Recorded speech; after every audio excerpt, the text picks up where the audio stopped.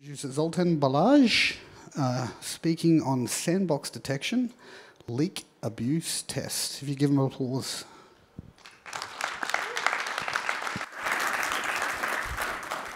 Hi, everyone. How many of you know techniques to detect malware analysis sandboxes? Hands up. OK, that's great. So this is my name. This is where I work. And I'm from Hungary. And we are a very small country, so we are very proud of our achievements. For example, did you know that the Rubik's Cube has been invented by a Hungarian guy 40 years ago? Also, the idea of a phone exchange system was from a Hungarian guy. One of the developers of Visual Basic was Hungarian. And last but not least, Pipach, who is very famous for his Linux hardening security patches. And he achieved a Lifetime Achievement Award at DEF CON. He's also a Hungarian guy. So we have a lot of very cool guys in Hungary. These are the things I'm personally proud about. I'm the developer of the Zombie Browser toolkit. I have created the hardware firewall bypass tool. You can see the presentation about that on Friday from me. And I also implemented some ideas how one can bypass the exploit detection of appliances. Unfortunately, some of the bad guys read my blog, so they also implemented my idea. But I think being on the offensive side helps the evolution of security. So this is not a bad thing at all. I have a very fun cyber game for you today. And you should look for one of these words on the slides. And whenever you see cyberphobia or cybergeddon or something with cyber on the slides, just shout that cyber, and you can get a real Hungarian Rubik's Cube from Hungary.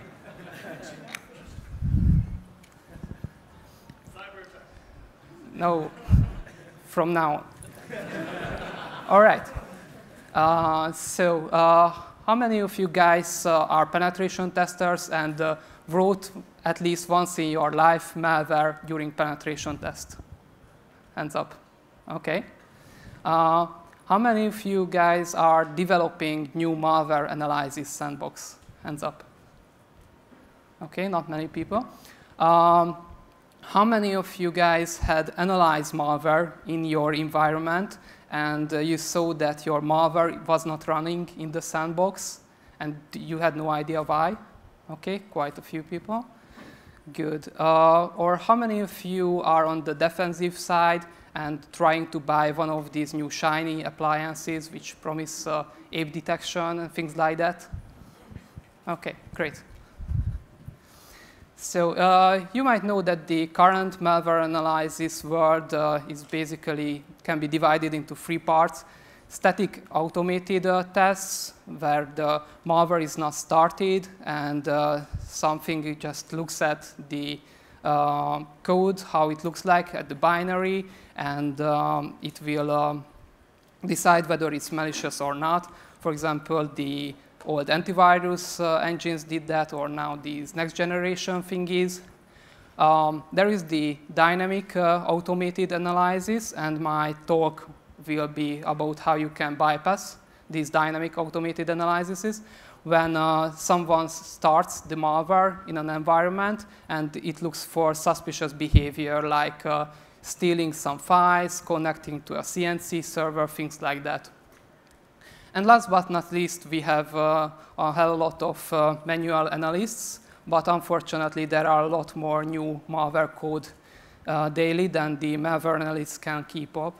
So even it is very, very hard to deceive or bypass a real talented malware analyst who is doing manual analysis, but it's still sometimes possible, but it's very hard work. So the name Sandbox is a little bit confusing, so I know at least about 3 different sandboxes. This is not the sandbox I'm going to talk about today. There are browsers, for example, which implement Sandbox, for example, Chrome. I'm not going to talk about these kind of sandboxes. I'm going to talk about sandboxes which do malware analysis. We call them breach detection system or advanced persistent threat detector or whatever catchy name they have. The main idea is that there is malware coming inside the box.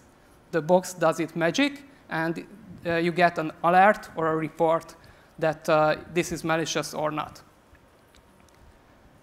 So you might see that sometimes I'm a bit sarcastic about these appliances.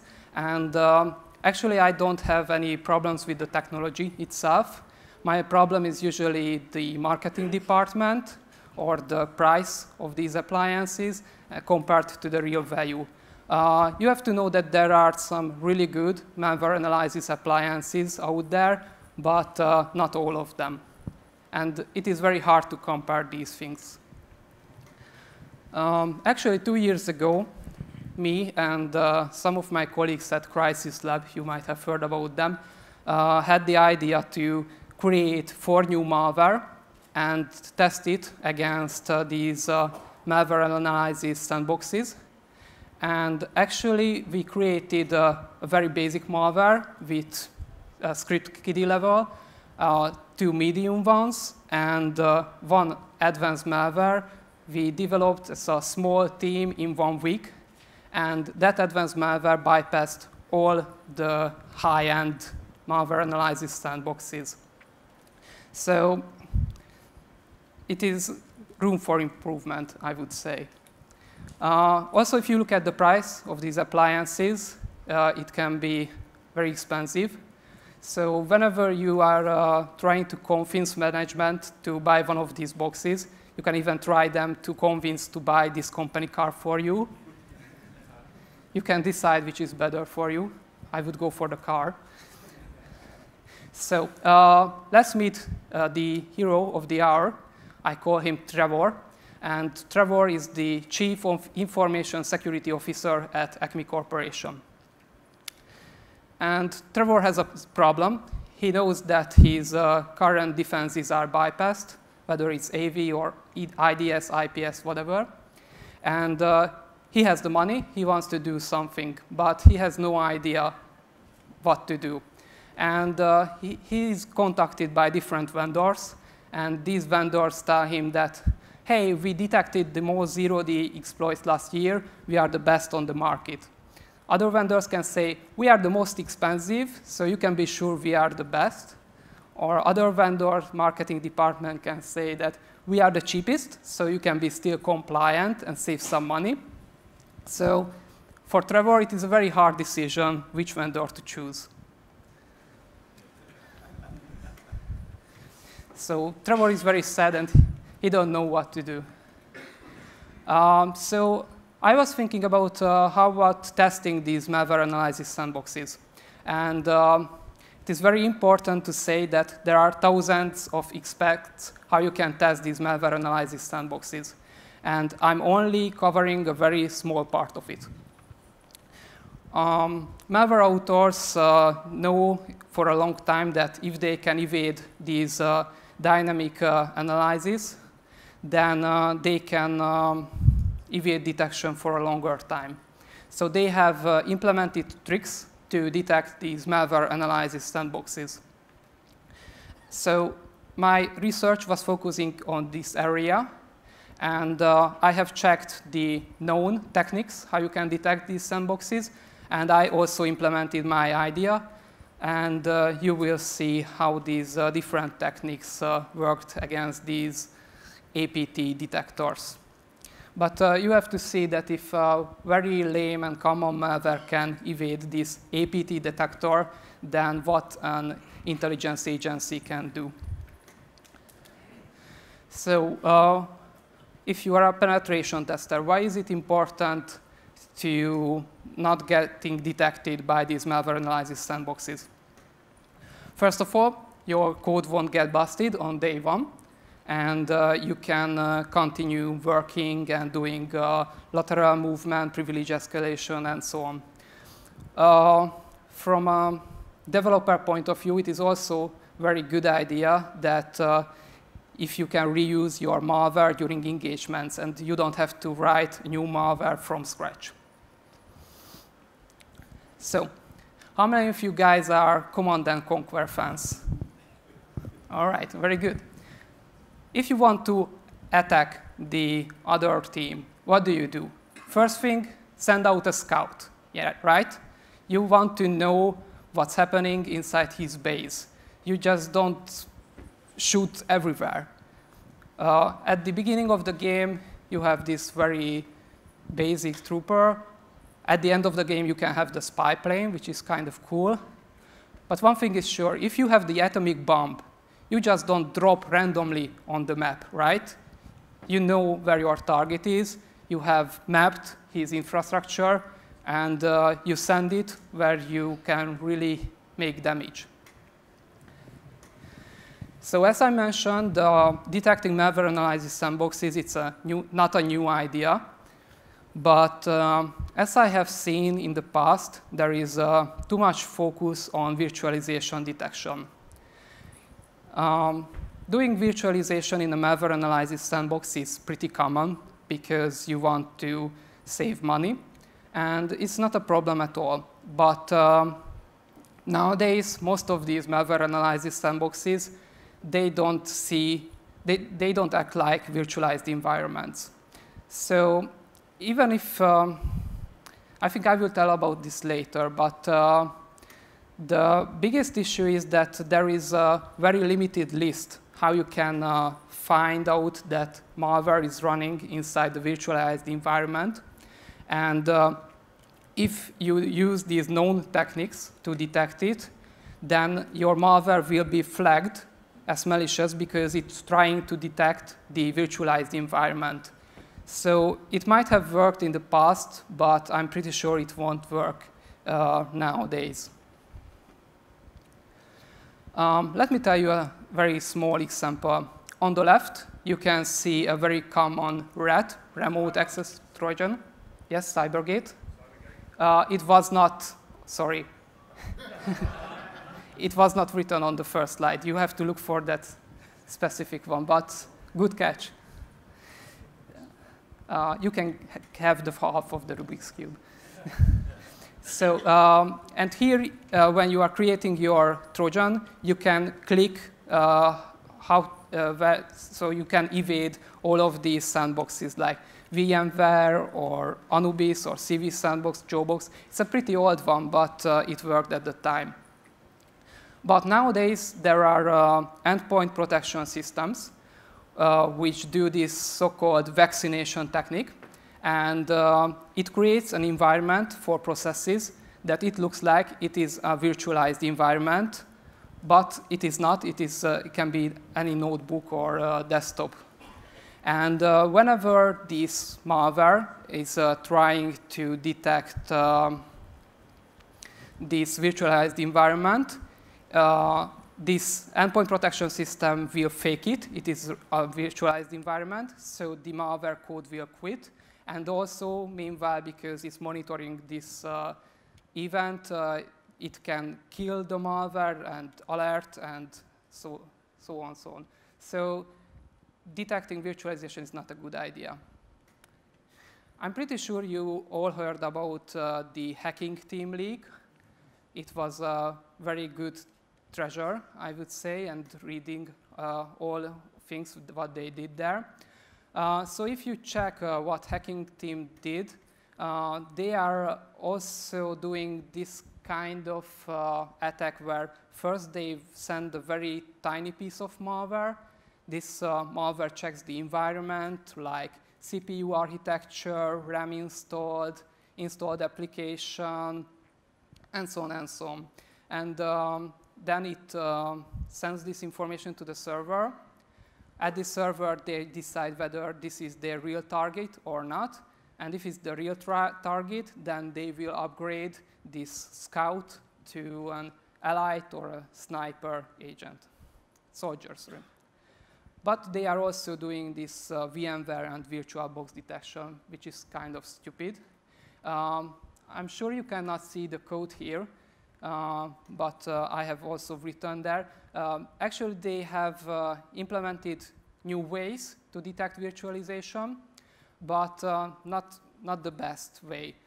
For example, there is a very great project on GitHub called VBox Hardened Loader. And if you use this VirtualBox, patched VirtualBox, this code won't detect that it is running inside a virtualized environment.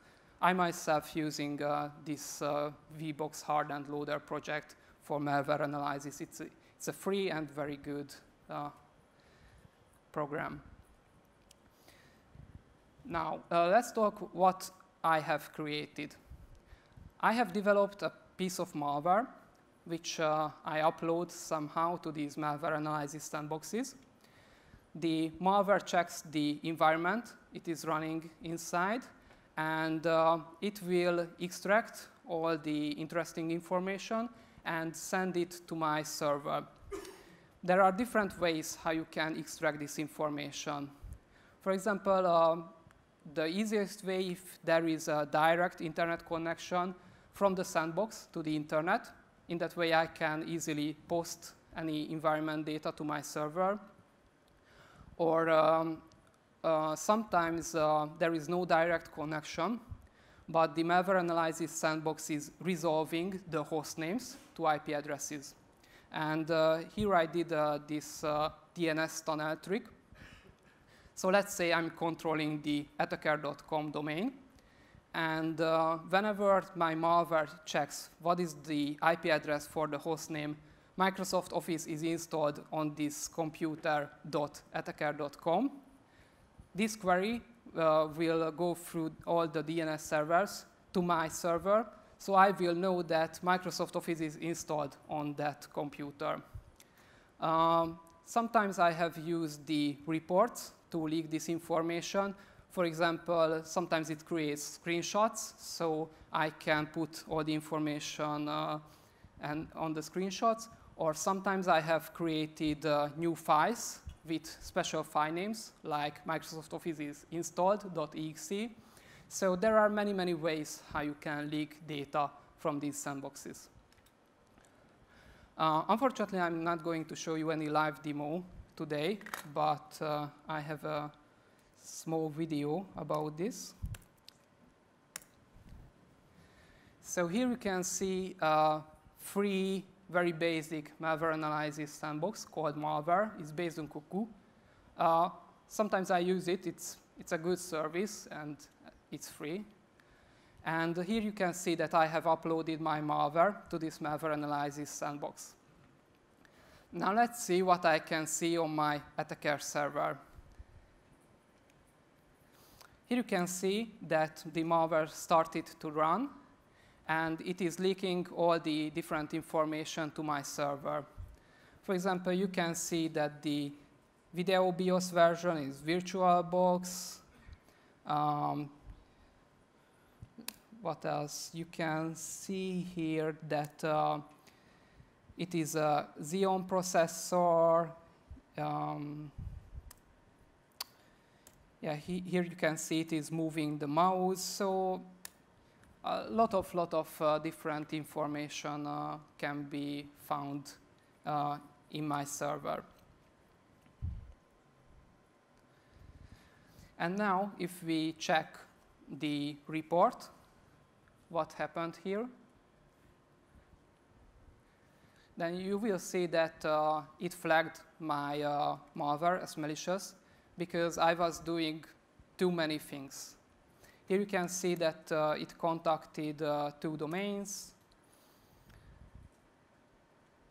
And here you can see that, for example, it collects information to fingerprint the system, which is true. I did that.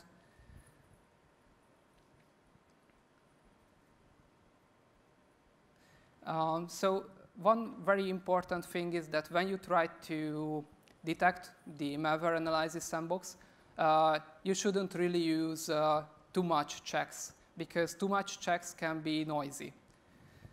So you better implement a few, but better checks. I have uploaded my malware to maybe 60 different sandboxes. And I have created statistics, how the different sandbox detection techniques worked. And I will use these two small icons on the next slides about the effectiveness. So if you see this big red icon, it means it is a good, effective, and so very malicious sandbox detection effectiveness. But if you see this big trap, it means that it is very easy to catch this technique. If the red icon is small, it means it's not a very effective technique to detect sandboxes. And if the trap is small, it means that sandboxes cannot really detect this technique. First and easiest technique was check for screen resolution. On the top, you can see statistics from browsers. And as you can see, only 7% of the users used these small resolutions.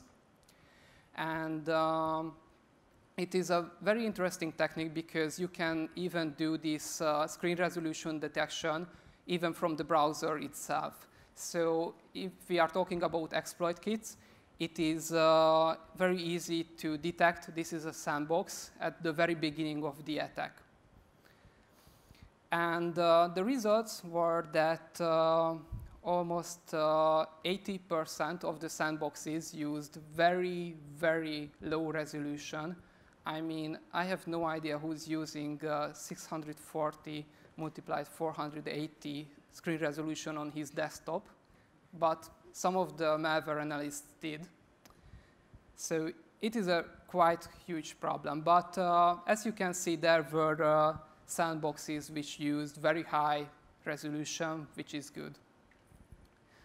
Next, I checked for the installed software. And here I have listed some of the softwares which you usually don't find on a typical desktop. And the last one is the most interesting one, because it was VEWare tools. And the story behind this that some malware checked for the string VMware tools. So the sandbox developers tried to bypass this, and they renamed VMware tools to VEWare tools. But if you are leaking this data to a server and check it manually, you can be 100% sure that this is not a desktop. This is a malware analysis environment. I have also checked the running processes. I'm not sure you can see dumper or fake server on any real desktop.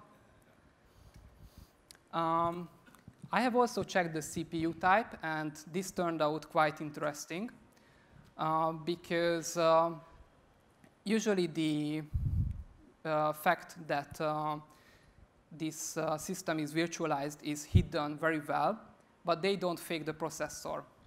So if you are attacking, for example, desktop users through the browser, you can be sure that it is not a Xeon processor, right? Or a quad-core Opteron or whatever. What's strange that I have found some Pentium Pro and Pentium 2 processors.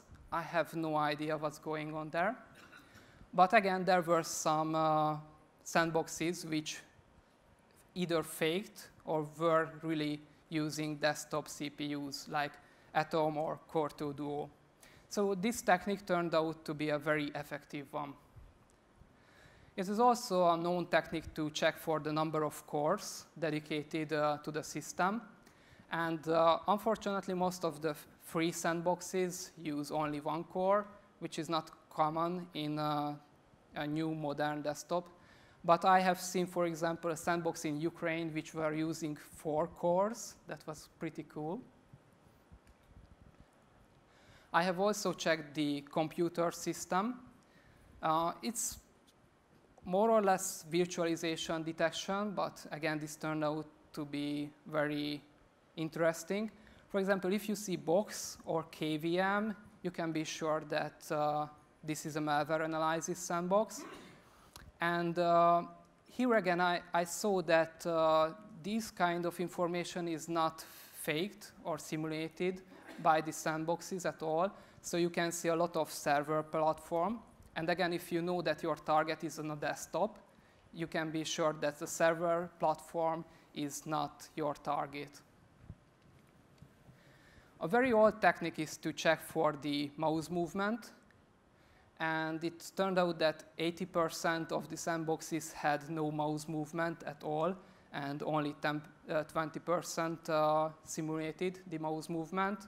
Also, it was easy to catch that some of the coordinates were not very human-like, like 0, 0.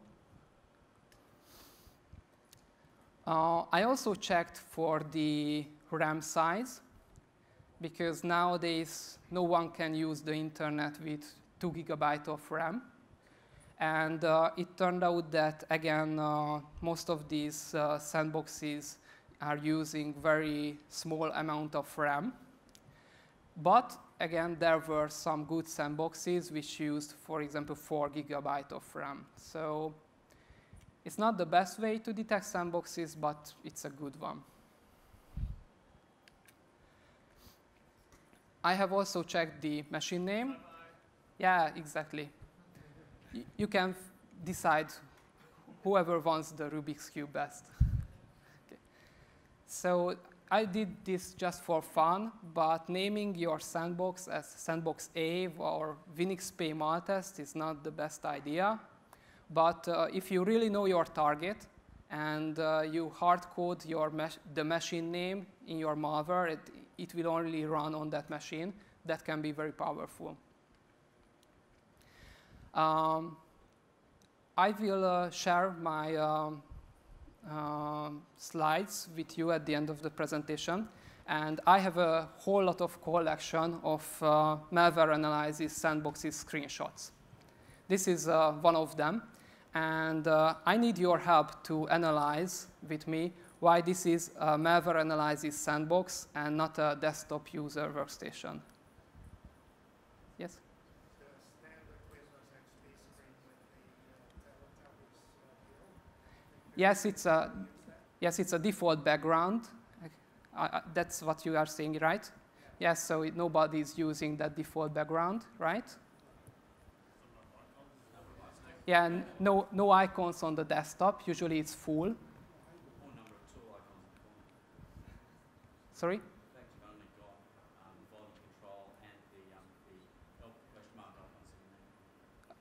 I'm sorry, I can't hear you, but I'm sure you are right.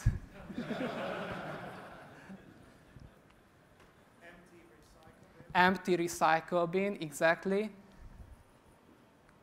Old version of Adobe Reader. Yeah, old version of Adobe Reader, yes.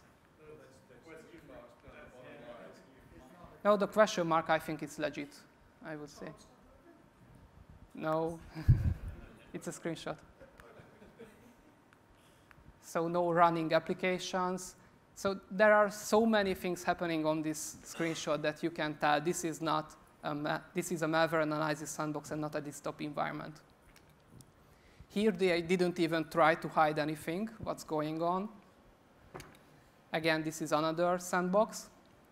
And I think if you are developing a malware analysis sandbox, this is how your sandbox should look like. Actually, this is a real screenshot. If you download the hacked team torrent and browse for the administrator cposi and check for the screenshots, you can see a whole bunch of these screenshots that he was very busy hardening their network against the attackers. So if you see this, you can be sure this is a real user. And this is how your malware analysis sandbox should look like. I have also checked for pen drives or flash drives. And I have seen 3 sandboxes. And in these 3 sandboxes, there was only 1 flash drive. And there were no sandboxes at all which had at least 2. If you check a real desktop user, you will see 10 or 20 or 100 or whatever. This is my best technique to check for the printer. And if you filter out the default ones like Windows printers, Adobe, or Office, there was no sandbox on the world which had printers attached, but most of the desktop users has. There are a bunch of not effective ways to detect sandboxes. I have also checked for the number of recently modified created files. It turned out to be a good and effective way, but it's quite slow, unfortunately. You can implement your malware analysis sandbox detection techniques in different layers. And best is to implement your decision on the first layer and implement all layers. So for example, you can have an automated decision in the malware itself, which is good because you won't leak the CNC server, but you cannot implement many things here, and also the analyst will know what you are checking for. You can leak some information to the CNC server and do automated decision there, but now you are leaking the CNC server. You can also do things like stealing screenshots for example, days. And after 1 day, you can decide whether this is a real user workstation or not. But as I said, the best is to implement all and quit on the first detection. There are some very interesting techniques which I think is very hard to solve for sandbox developers. One of the most interesting questions is whether the sleep function is simulated or not. Very old technique is to start the malware execution with a long sleep. If you start it with the long sleep, it will, the sandbox will time out after 5 minutes or 2 minutes, and there will be no malicious behavior at all. So Sandbox is started to simulate the sleep call. So it will say to the malware, hey, 7 days already passed. But the problem here is that I, as a malware developer, can easily detect that the sleep is emulated on this box. What I implemented is I start 2 threads simultaneously. One thread is doing some hard calculations, for example, hashing for hundreds of thousands of time. And the other thread is sleeping.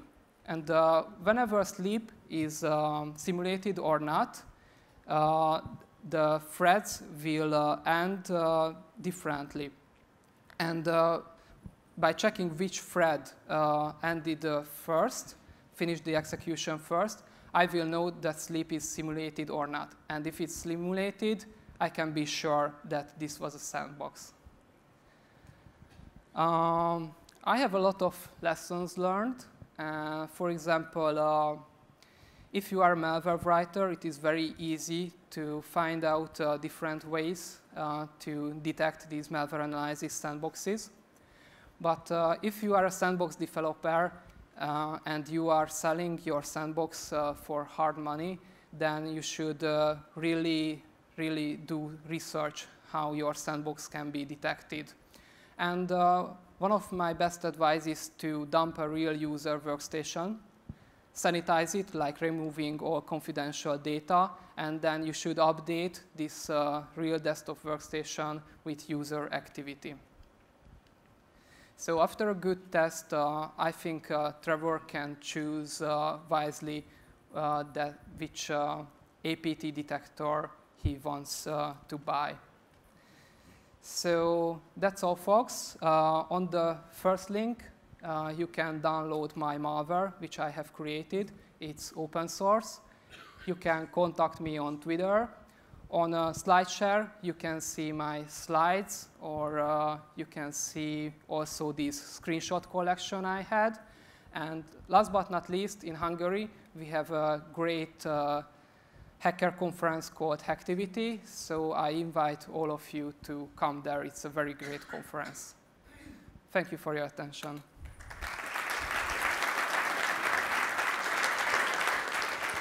So again, if anyone has any questions that they want to ask, if they want to join Zoltan out at the AusCERT booth, you'll have about 9 minutes or so just before the next presentation. Once again, if you can give them a big thank you.